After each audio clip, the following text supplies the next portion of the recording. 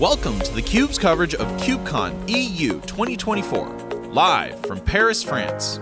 Join hosts Savannah Peterson, Dustin Kirkland, and Rob Strechay as they interview some of the brightest minds in cloud-native computing. Coverage of KubeCon CloudNativeCon is brought to you by Red Hat, CNCF, and its ecosystem partners. theCUBE's coverage of KubeCon EU 2024 begins right now.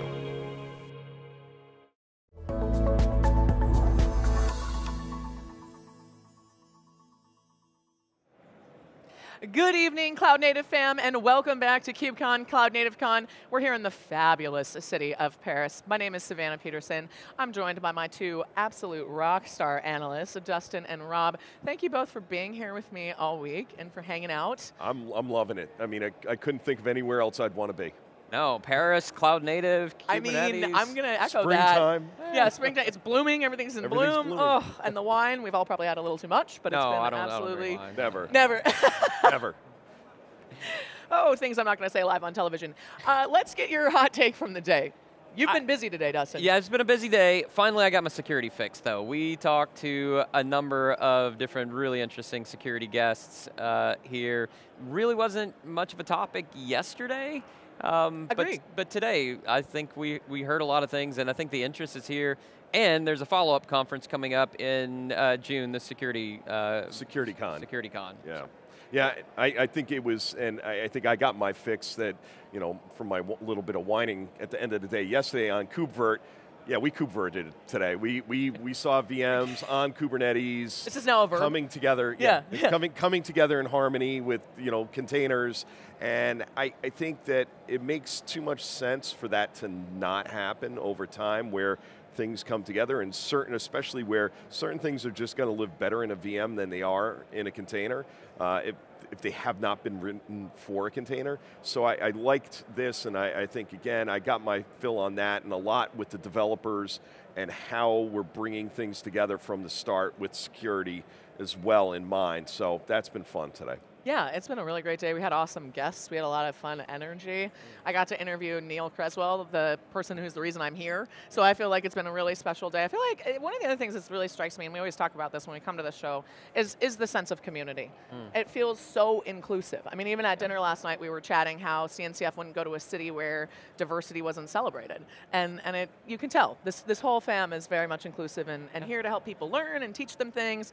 And also, shill some pretty great swag. What? Yeah, hey, as y'all know, this is one of our favorite segments on theCUBE, and it started at KubeCon Detroit. This community loves their swag, loves their stickers. We've had some deliveries. I even had some swag mailed to me in advance of the show. I'm going to start off with, ooh, I've got so many fun things. Okay, so it's hard to stand out in t-shirt land, I think, and we've talked about this a lot. So many people just take the easy way out, just put their logo on the front. It's so boring. We've got two contestants today that are quite fun. So I'm enjoying this one. If you don't like guac, I'm nacho type. Pretty clever. The crew over there told me that they had little avocados as well, but they went so fast that there was none left. Wow. Actually, something I noted when I was going and talking to different vendors was how packed the booths have been. Oh, yeah. Our friends at MinIO have already scanned over 1,300 badges. That's 10% of the conference. Yeah. I mean, that's wild when you think about foot booth traffic. traffic has been amazing. Impressive. It's vibing. You know, it's definitely vibing. I also really like this one because we were talking about developer productivity and how developers only get 37% of their time to be creative, to code, according to some wonderful survey data. So this one from Mia Platform is coding as an art. Aww. Which it is, and I think we relate to that. Yeah, and I think even, you know, referring to developers as creatives isn't something we do enough because it requires a lot of creativity. It's an old but great book by Paul Graham called Hackers and Painters. Fantastic collection of essays, but certainly makes the case that there is an art to development.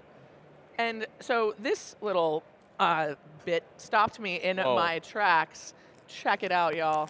From Usage AI, this is to represent the savings, the 57% savings. But I gotta say, walking by their booth and seeing a wad of cash immediately got my attention. And I like that it's clever. I think it's really fun. They've customized it. It's just a very thoughtful presentation. And bonus points to them for also giving me the whole stack. Please tell me you're going to try to carry this onto the plane. I definitely want to see that. Stuff that in They obviously got it here, so maybe they. Yeah. Are you gonna make it rain? We might have to do a little. That's how we're gonna close. Yeah. All right. We'll so yeah, we'll save it. No, but I did think that was very fun. I also am really passionate, and we've talked about this a lot, when companies customize their swag to the location that we're in. And I think that not enough companies do that. Actually, even with these folks, they mentioned that they focus on sustainability. Their vendor is sustainable. Literally the fabric here is made sustainably. So I think that's continuing the theme that we were talking about. NetApp really went for it. I was pumped by that, but we've got some herbes de Provence here, actually inside. Very nice. Very French. Ooh, it smells really nice too. Give it a smell. And then NetApp also did something awesome that I enjoyed. Oh. They did a beautiful wine bottle holder. So you just stick it like that, and then you can put your wine in.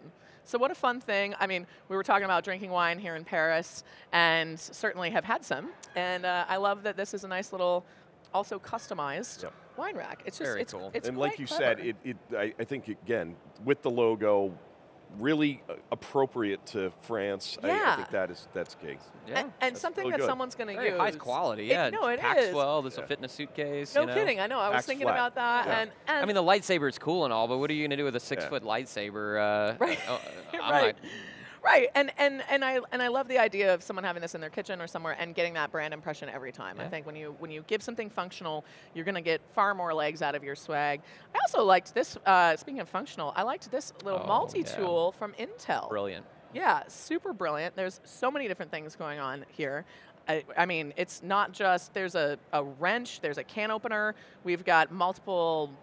I don't even know, honestly. It looks like Allen wrench stuff. Yeah. It's a whole little Intel's shebang. been doing this for years. I still have a little tool set I got from Intel at a swag show at some point. I love it. It's a super clever little way to do it. Also, to your point, packable, small, easy to play with, easy to have fun.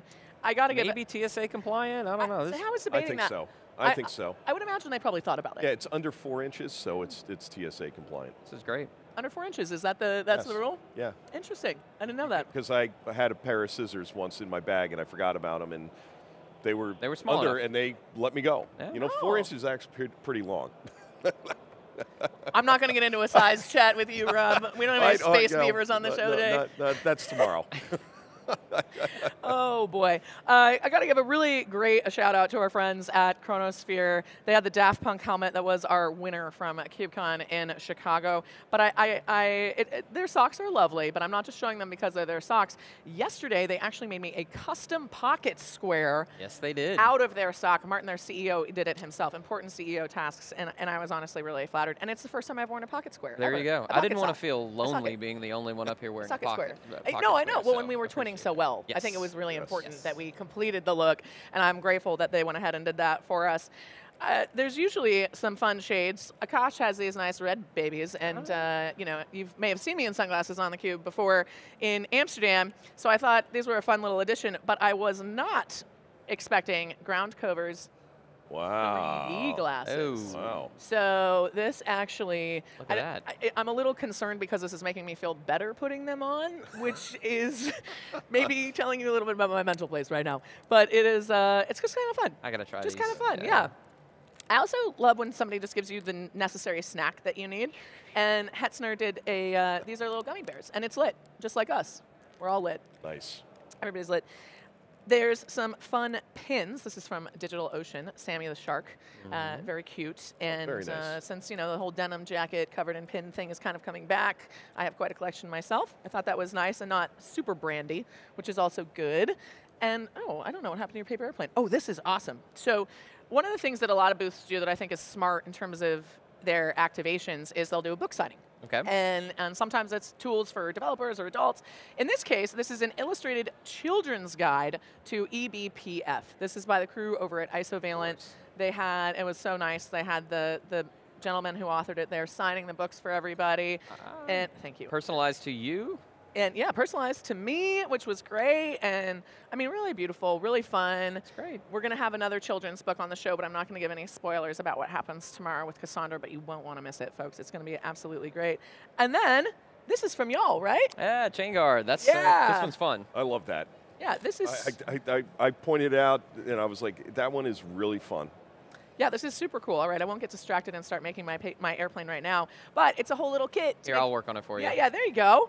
There you go, you get a little balsa wood airplane, which I think is absolutely adorable. And then conveniently, you know, packing, we've all got little bits and bobs and gadgets, and I thought that this New Relic little K8s bag was kind of cute. I might use it for my makeup and stuff for on set. And they've also branded it quite well.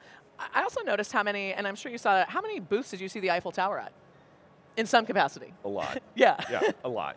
Yeah. Yeah, and it's on the CNCF shirt as well this time. Everyone leaning into Paris. I mean, of all the cities to lean into. I mean, it's such a draw. I mean, this conference is huge, and I think one of the reasons has to be it's in Paris. I mean, who doesn't want to go and come to Paris in spring? Right. Well, I was going to say, we just found out also that 51% of the people here, it's their first KubeCon. Oh, we did get that data. Yes, over half.